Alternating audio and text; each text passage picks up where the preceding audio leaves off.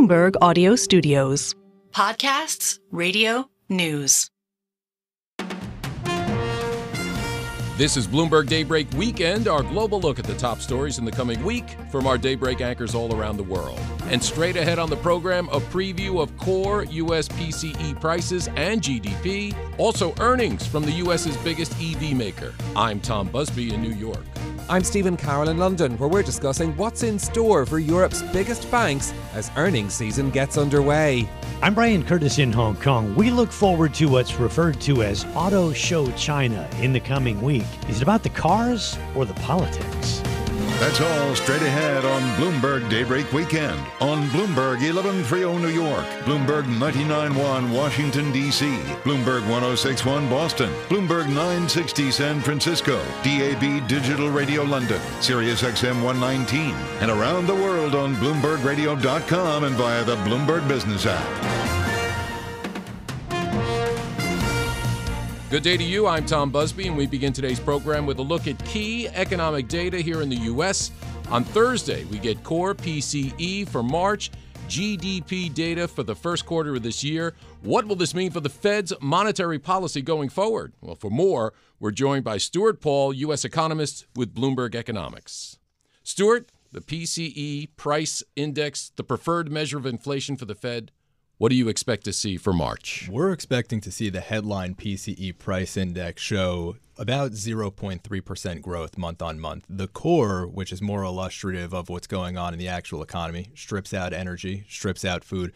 We're expecting to see the core rise about the same 0.3% month on month, and that's going to allow just a very slight moderation in the annual measure of core PCE inflation. We're expecting about 2.7% annual PCE inflation. A big part of that inflation pressure is coming from core services in particular. And if we drill down and look underneath the hood of what's going on, we see insurance products are really helping to drive that inflationary pressure.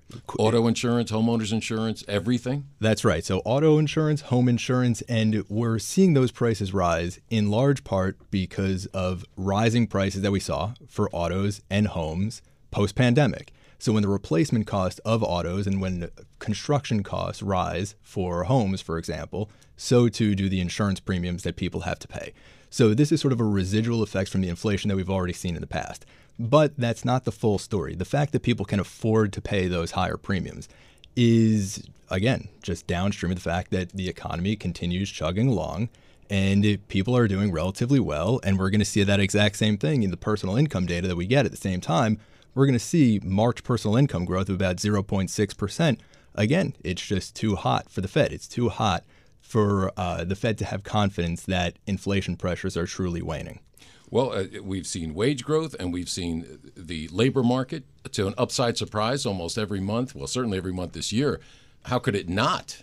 That's right. The labor market has been resilient. We saw just in the month of March, 303,000 jobs added. We saw an increase in the number of hours worked on average. We saw wages rising on an hourly basis.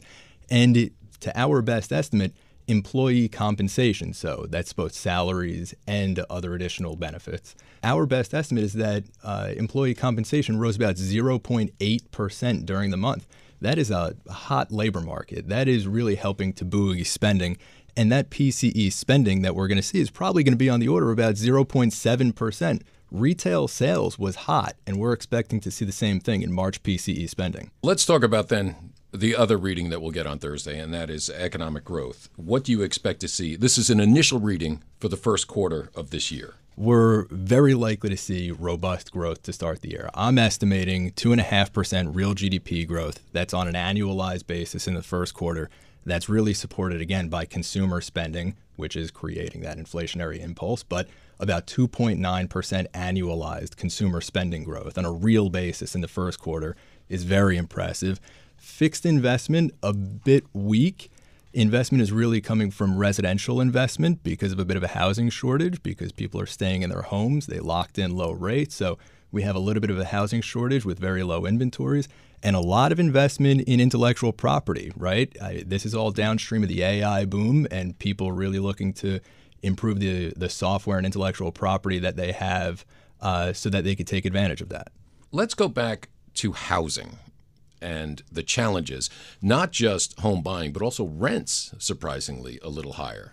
I mean, how is that affecting things for the overall GDP? So the fact that rent prices are up is not directly pushing GDP one way or another. But the fact that rents are up is encouraging additional investment in housing, right? There's clearly a shortage of a housing stock. People who are homeowners are not listing their homes because the average rate being paid on mortgages, not new originations, but existing mortgages, is still below 4%, right? So the fact that homes are not turning over encourages more construction of rental units, which is providing growth in the form of residential fixed investment. And so we are getting some of those tailwinds again. Rent prices are a signal. They're a signal to builders that we need more construction. And I think that that's going to show up a bit in residential fixed investment in the Q1 GDP numbers. Well, let's hope. So you have a rather upbeat outlook for the GDP. PCE leveling off a little bit, 2.7% on an annualized basis, which is, it's not 2%, but it's getting there. Add it all up. The Fed's coming up a meeting later this month, the 30th and May 1st. What do you think is going through their heads? What is the FOMC thinking with all this? I think here are really the three items that the Fed is looking at that they need to synthesize into a monetary policy view. Growth has remained robust, and there's a bit of momentum there. The labor market has been tight, and that's created upward pressure on wages. And inflation, yes, ticking down a little bit, certainly not at the 2% target. And it's that disinflation progress is stalling out. So you have robust growth, tight labor market, and stalling disinflation progress. That's going to allow the Fed to keep their foot on the brakes a little bit longer. I think that as we get to June, we might end up seeing a revision to the famous FOMC dot plot, which shows monetary policy makers' forecast for where rates are going to go. Right now, they're showing 75 basis points of cuts in this year, in 2024.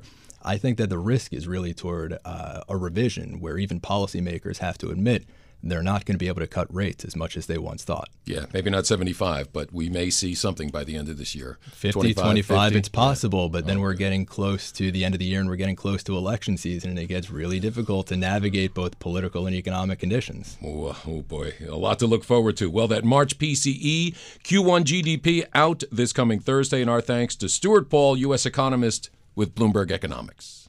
Well, we turn now to the first quarter earnings season with a ton of big reports this week. One company, though, getting a lot of attention, the world's most valuable electric automaker, Tesla, posting its latest results on Tuesday. And for more on what we can expect and all the challenges that Tesla is facing, we're joined by Steve Mann, Bloomberg Intelligence Global Autos and Industrials Research Analyst. Now, Steve, let's start with what you expect to see with the results, and then we'll get into everything else with Tesla. So what do you expect to see on Tuesday? Oh, it's not going to be pretty for Tesla. They've announced they cut 10% of their workforce, and they announced it right beginning of the second quarter. So it may be signaling that things are a lot worse than the street anticipated, maybe a lot worse than what they anticipated. So first quarter earnings not going to be pretty. We're thinking it's based on a scenario analysis, likely a miss versus consensus. And we've seen a few misses from Tesla lately. We saw deliveries missed. There's a laundry list of things we could talk about. And we'll also talk about some of the good things. So, let's get more on those job cuts. 10% of its workforce, 14,000 jobs worldwide. Like you said, not a good sign. Not a sign of confidence for employees or for investors, is it? No. And interestingly, they actually raised prices in the U.S. and they cut incentives in China. So, I think during the earnings call, it's going to be a huge earnings call for Tesla, and hopefully they're prepared for that. They're going to have to set, real expectations for the investors and how to move forward because, they cut prices earlier this month. The fear is that they're going to reverse it. If they do, we're going to probably see more downgrades on this stock, earnings downgrade and ratings downgrade by the street. And that's about 40% just year to date, right, on that stock? Yeah, 40%. No, they're not alone at this. This is an industry-wide issue, particularly in the U.S., more so in the U.S., but we're seeing it globally as well.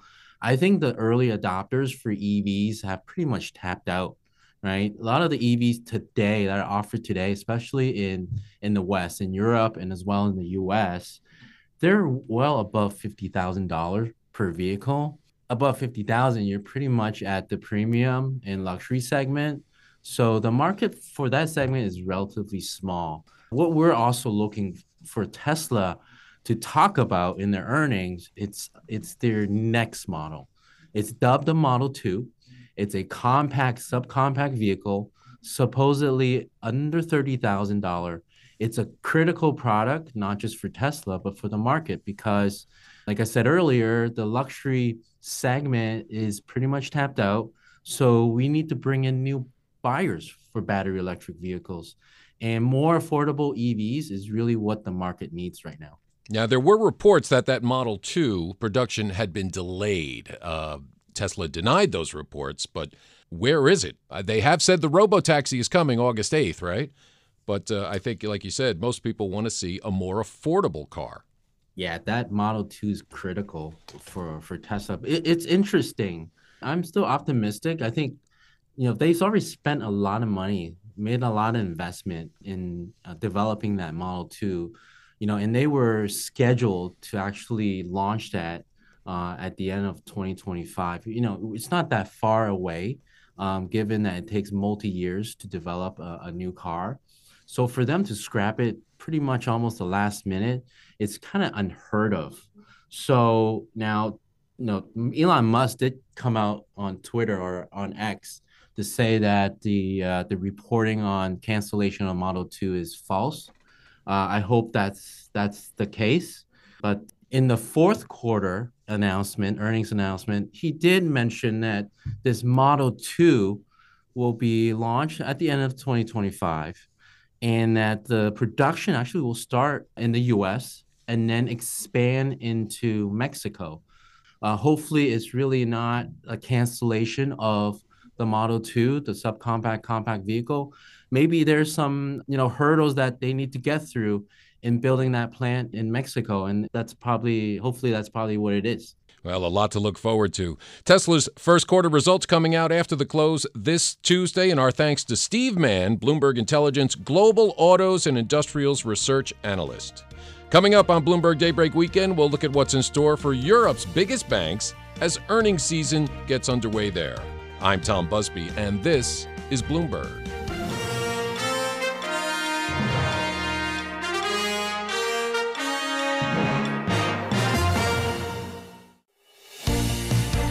This is Bloomberg Daybreak Weekend, our global look ahead at the top stories for investors in the coming week. I'm Tom Busby in New York. Up later in our program, a look at the 2024 Beijing International Automotive Exhibition. But first, it's earnings season for Europe's biggest banks, and hotter than expected inflation in Europe could put its central banks in a difficult position as far as plans to lower interest rates. Higher for longer may not be the mantra that the markets want to hear, but for Europe's biggest lenders, it could prove lucrative. For more, let's go to London and bring in Bloomberg Daybreak Europe anchor Stephen Carroll. Tom, high interest rates have been the key profit driver for European banks over the past year. In 2023, elevated borrowing costs saw the combined net income of the 20 biggest continental European banks exceed €100 billion for the first time. According to Bloomberg data, 3/4 of the lenders in the group achieved their highest profits ever. Barclays, Deutsche Bank and BNP Paribas are just some of the names reporting results in the coming days. As markets are staring down the barrel of an even longer period of high interest rates, many will be hoping to emulate last year's success. But that may be difficult as the tailwinds attached to high rates begin to fade.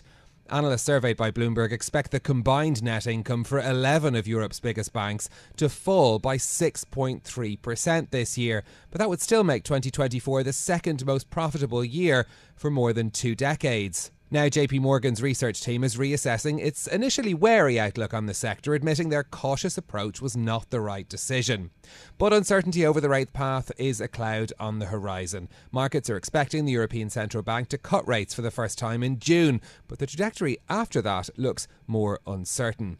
We've been discussing this with Klaus Bader, Global Chief Economist at Societe Generale. He says that borrowing costs will start to come down slowly. For the ECB, we see 3 interest rate cuts, which is, a pretty slow pace. So, cut in June, a cut in September, a cut in December, which would coincide with updates to the staff projections that the ECB has. So, it's certainly not it's a gradual cut. And by the way, all of those reductions, we expect them to be by 25 basis points. So, it's certainly a much slower pace on the way down than on the way up. And for the Bank of England, it's fairly similar, but one big difference between the Bank of England and the ECB, of course, is that the Bank of England has raised interest rates much more drastically than the ECB, and the UK economy is really quite sensitive to interest rates because of the structure of its mortgage market, where even though now most mortgage rates are fixed, they're fixed for a relatively short period of time. In drastic contrast, for instance, to Germany or the Netherlands and other countries in Europe where you have very long fixed rate deals, and so the sensitivity of interest rates there is small. So I would say that the Bank of England is likely, at least over considerable, let's say 6 or 9 months, is likely to reduce interest rates at a somewhat faster clip than the ECB will. How worried do ECB policymakers need to be about a Fed that may not be cutting rates as you see it this year?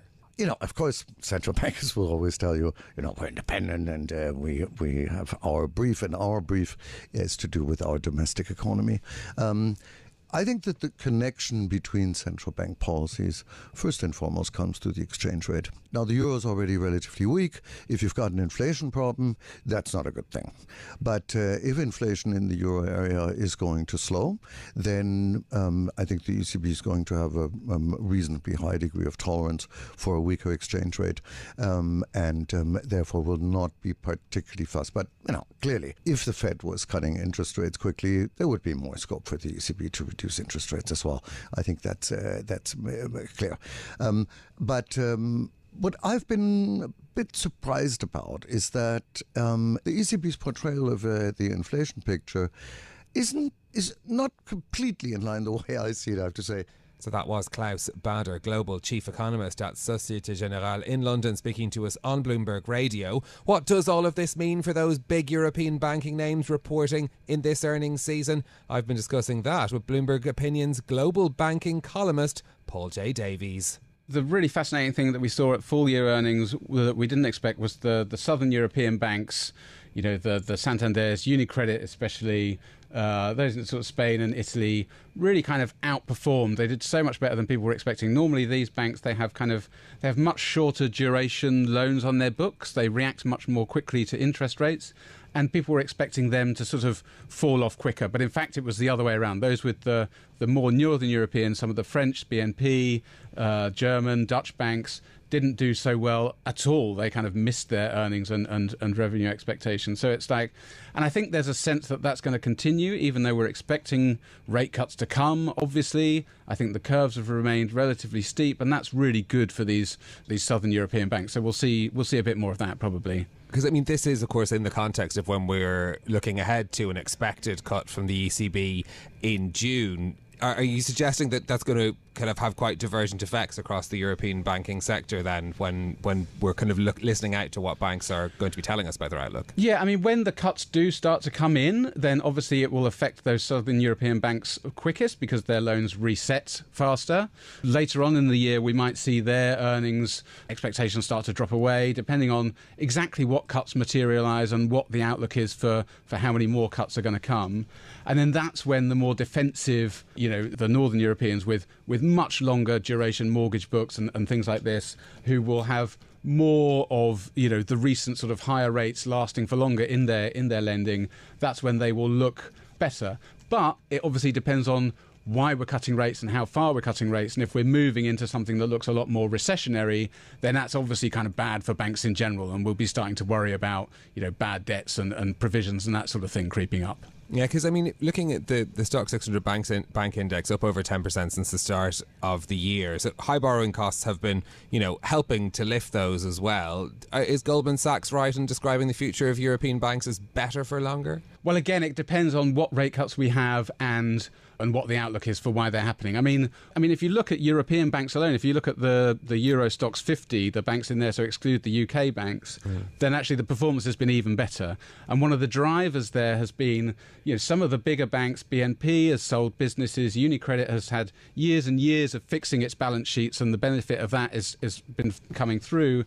And what that has meant is there's been this wave of, much larger than normal, much larger than anything in the last decade or so, kind of share buybacks coming through. So investors have looked at sort of reasonably good earnings, reasonable hopes for those earnings lasting a little bit longer, and this wave of buybacks coming through, and that's what supported a lot of the European banks, but probably even more than some of the UK banks, to be honest. What about investment banking and all of this as well? What are sort of hopes that these banks have in that sector? Yeah, well, this is where they are being kind of way more optimistic than is warranted, I think. I mean, we've just had all of the big US banks reporting. There was a jump in investment banking fees, and a lot of this was driven by kind of bond issuance and loan issuance, by sort of, the debt capital market side of things. The M&A business is still really, really struggling. Now, so good debt market business is going to be good for Deutsche Bank, it's going to be good for Barclays. That's historically where they've done well. But, Barclays, especially BNP also, and to some degree Deutsche have really quite bullish expectations for what investment banking revenues are going to do over the next few years in terms of what they're promising shareholders, the returns they're going to make, for Barclays, the capital returns they're going to fund and this sort of thing. And really, it's like the investment banking recovery isn't looking that strong yet. It's looking like it's still going to be quite a tricky, quite a bumpy year in many ways. And where it is good is going to be much more US focused. So I'm kind of very sceptical that a lot of these Europeans are going to hit the kind of targets that they're setting. So is it the banks that have a greater US investment bank business then that are more likely to outperform in this sector? Yeah, so Barclays, obviously with a lot more US exposure, perhaps will do better than BNP or Deutsche on that front. But again, it's like the expectations that they have involve taking market share from somebody else. And the question is, well, who is that somebody else? I mean, they're not going to take it from the Americans, not that easily anyway. Obviously Credit Suisse blew up and is gone. Any market share to be had from then has probably been already distributed. So then the question is, where do you get it from? I mean, there's an argument that there are some smaller European banks who are going to find it increasingly difficult to maintain those investment banking services in any sort of, cost-effective or competitive fashion. But again, they don't account for a lot of the business. So there's not a lot of share to be taken from them, even if they do give up and go away. So it's really difficult to see, how these big Europeans really kind of do anything better than what the market does. We've been discussing the differing outlooks for interest rates between the US and Europe after the recent comments from Jerome Powell signalling a later start to rate cuts in the US. Does the currency divergence that could provoke, is that going to have an impact on banks' outlooks? I mean, again, certainly. I mean, I think it's like, for the US, we're almost certainly into a world of, higher rates for longer, more upward volatility in both rates and inflation rather than kind of downward volatility, i.e., we're going to continue to see if rates do move or if there is questions over the path of rates, it's going to be flat to up rather than suddenly down. In Europe, it's a very different world. It's, it's lower growth generally, it's lower productivity. There's more kind of trade and supply chain issues for Europe than there are for the US. And there are some people, and I kind of haven't decided quite whether I agree with them yet or not, but there are some people who really think that actually the volatility in Europe is going to be downwards. It's going to be inflation undershooting expectations more quickly than we might think, rates having to drop to below sort of 2% again more quickly than we might think as well. And that is bad for trading activity. We could be entering a stage where actually Europe and the US start to diverge quite a bit. And again, that will favour the big US banks over the big European banks when it comes to investment banking and trading too. What about jobs and pay and all of this as well? You've written extensively about UBS after the Credit Suisse takeover. We've been reporting on the most recent round of job cuts expected at UBS as well. What is the outlook for those working in these banks in terms of both the security of their jobs, but also how much they should be expecting in bonuses? Well, again, I mean, it depends a lot on what happens with the economy. I think in the US, it's obviously looking better, apart from, I mean, if you're an M&A banker, you're still not getting the kind of activity that will see you earning, fabulous money. The boutiques who also pay their bankers a greater share of the revenue they make because they don't have all of the rest of the costs are also kind of taking away bits of business. So we're talking like, the Evercores, the PJTs, the Lazards, those sorts of banks, those sorts of investment banks. It's a much trickier world. But again, it's sort of, to the extent that there looks like there could be a recovery, it's going to be more US-based than Europe-based. So those people focused on the US will earn more. But I mean, I guess, and we've got a big take about this on Bloomberg about, the private equity industry and the lack of activity there. This is a huge business for investment banking. They, historically supply up to 30% of all investment banking fees across the board in terms of M&A advice, debt issuance, equity issuance, and so on and so forth. And until that industry can kind of find its mojo again, can find reasons and value in doing deals, then investment banking is going to disappoint. And so, the job requirements and the bonus requirements for a lot of people may well disappoint as well. Thanks to Bloomberg Opinion's Paul J. Davies. We will bring you those bank results on Bloomberg Radio as they're released in the coming days. I'm Stephen Carroll in London. You can catch us every weekday morning here for Bloomberg Daybreak Europe, beginning at 6 a.m. in London and 1 a.m. on Wall Street. Tom? Thank you, Stephen. And coming up on Bloomberg Daybreak Weekend, a look at the 2024 Beijing International Automotive Exhibition. I'm Tom Busby, and this is Bloomberg.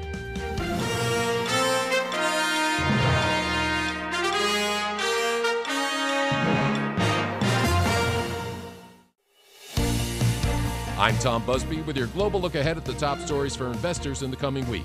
This week is the Auto Show China, the 2024 Beijing International Automotive Exhibition. Bloomberg Daybreak Asia hosts Brian Curtis and Doug Krisner take a look at China's electric vehicle market and how international automakers are reacting to China's dominance in that space. Tom, we look forward to Auto Show China, the 2024 Beijing International Automotive Exhibition. Legacy European automakers will be revving up a last-ditch offensive to win back some of the EV market, and the Chinese brands will be showing off their latest models. For sure, BMW is showcasing an unprecedented 15 models. A slew of BMW executives will be attending. Mercedes CEO is attending as well, and Volkswagen will also bring a number of its highest-ranking executives. This show comes at a time of heightened tensions between Beijing and the West over low-cost manufacturing in China. And we thought the auto show, as a result, would be a good prism through which to look at some of these issues. The still growing domestic auto market in China, but also the global auto market, EU tensions with China over cheap Chinese autos, U.S.-China issues as well, some of the travails that Tesla is facing, and what happens if and when Chinese manufacturers set up shop in Mexico as they eye the big U.S. market. Joining us in our studios in Hong Kong are Bloomberg transport reporters Linda Liu and Danny Lee. And first, German Chancellor Olaf Scholz has been in China over the past week and has drawn some attention to this issue that Doug mentioned, overcapacity of EVs in China, flooding European markets.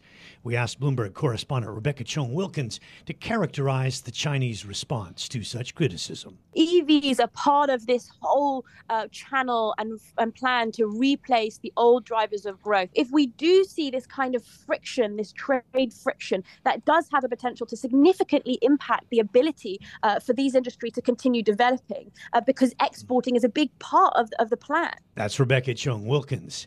So, Danny, this show, which you'll be attending, and Linda will as well, is about cars. Will it be about the cars or the politics? It will be about making sure that Germany's auto production is not harmed by the rise of Chinese EVs ultimately. As much as it is about the cars, the automotive show on display, but there is still a sense of geopolitics and economy as well. Given how much the automotive market really contributes to the German economy, and you've seen these successful brands over many decades. You see them in China today. The fact that BMW, Mercedes, they count China as being their biggest market in some shape or form, whether it be on revenue or on sales. So it's very important. And when you see the rise of Chinese EVs in particular, what you are seeing is them having to reposition themselves against the rise of Chinese EVs. But we've not necessarily seen an impact yet of on revenues or on sales in particular, but that is bracing themselves for what is an interesting and fascinating long-term battle for supremacy and relevance in not just China, but what will be the global market. When I think of the early days of the auto industry in China, I think joint venture, both American and European partners establishing these JVs. And clearly, I think we can agree that Chinese firms did benefit from being exposed to that technology on the production side. We've heard about past disagreements when it comes to things like intellectual property. I'm curious, Linda, where is China now when it comes to technology, particularly as it relates to EVs? How sophisticated is that technology currently? As you mentioned, in the early days of China's automotive manufacturing, they've relied on these foreign joint ventures a lot, where international brands like Ford and GM went into the China market and set up these production facilities together with the Chinese partners. And really, what's really interesting is that now that China has really grown its domestic electric vehicle industry, and along with that coming with the battery supply chain, it's kind of leapfrogged. Now you're seeing the foreign automakers having to turn to China to try to get some of that technological edge. We've seen Volkswagen tie up with XPeng, which is an up-and-coming EV startup. We've also seen Stellantis forming partnership with another EV maker called Leapmotor. So it's really interesting to see how the tide has turned. So you've got NIO, you've got Li Auto, you've got XPeng, BYD, the biggest name, I suppose, and now a new entrant, Xiaomi. I'm just curious, will we see much at this auto show in the coming week from Xiaomi? Yes, Xiaomi will be exhibiting at the auto show. What's really interesting about Xiaomi is they've already had a major launch a couple of weeks ago. And after that launch, the reception has been better than expected. Sales kind of went through the roof. So I think at the auto show, it will be kind of another chance for Xiaomi to display its first EV, the SU7. Linda just mentioned the auto supply chain, Danny. When it comes to very critical technology, lithium-ion batteries, I'm thinking of CATL in particular. We just heard from the company recently with its earnings report. To what extent does China dominate the battery space? Is this a slam dunk? I mean, nobody can compete against China right now when it comes to EV batteries? I think China's always had that head start in the battery space, and doing it in a way, in scale, and identifying what it thought would be the future technologies. When you do look at the numbers, you do see China in particular having a grip on many aspects of the battery supply chain.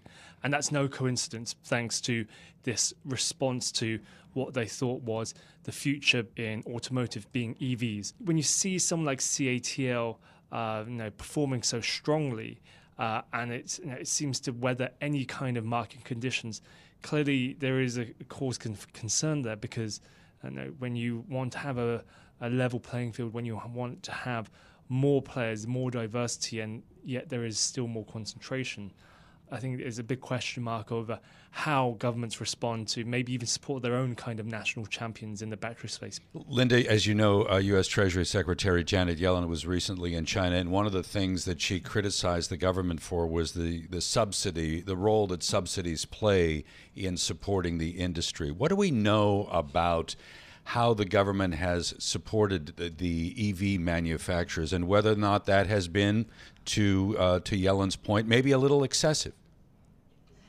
Yes, that's right. When Janet Yellen in China, the word that kept coming up was overcapacity, and how the Chinese government subsidies have led to the situation. In the early days of the electric vehicle industry in China, the government has poured tens of billions of dollars into growing and nurturing these companies. Now you've got success stories like BYD, CATL that have come from this government support.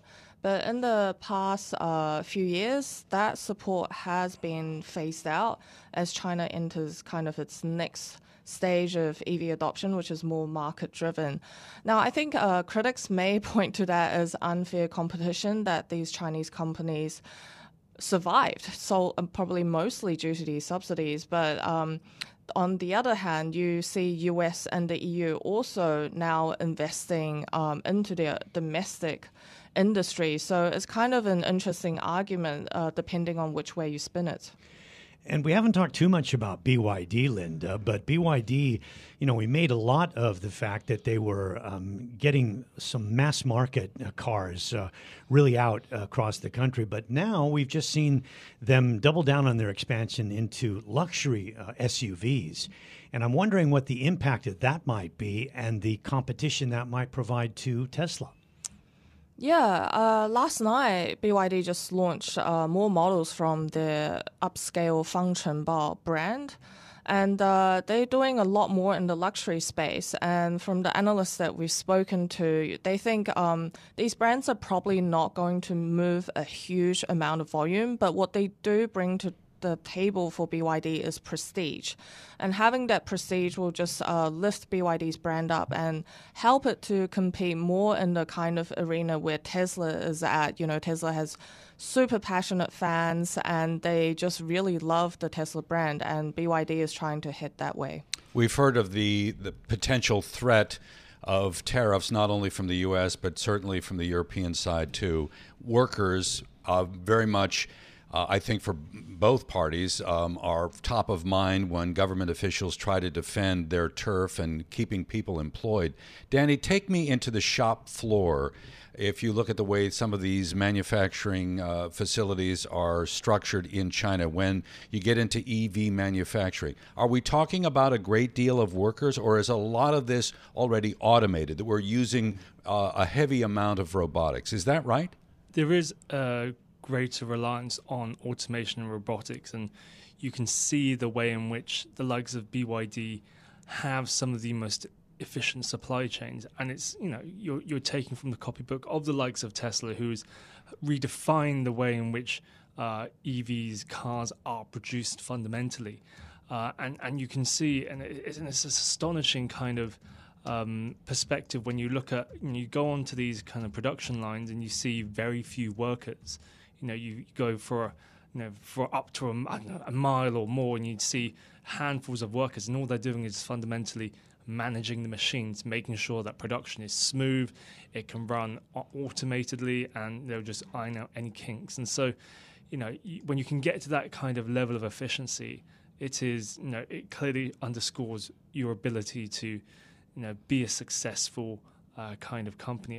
And of course, when you see in somewhere like Europe or even in the US, where working in the automotive industry is highly unionized, clearly people will be concerned about their jobs, and how you pivot away from that into something more automated is very difficult outside of China.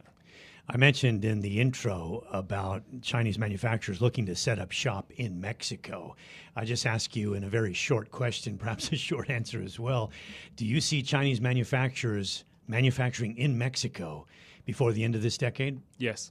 All right, we'll finish on that note, and that will definitely cue up a lot of tensions with the United States. If you think that those tensions are high with China and the EU, wait till you see a BYD manufacturing cars in Mexico for export to the United States. Danny, thanks so much for joining us. And Linda Liu as well, transport reporters here at Bloomberg. I'm Brian Curtis in Hong Kong, along with Doug Krisner. You can catch us every weekday for Bloomberg Daybreak Asia, beginning at 8 a.m. in Hong Kong and 8 p.m. on Wall Street. Tom? Our thanks to Brian, and thank you to Doug. And that does it for this edition of Bloomberg Daybreak Weekend. Join us again Monday morning at 5 a.m. Wall Street time for the latest on markets overseas and the news you need to start your day. I'm Tom Busby. Stay with us. Top stories and global business headlines are coming up right now.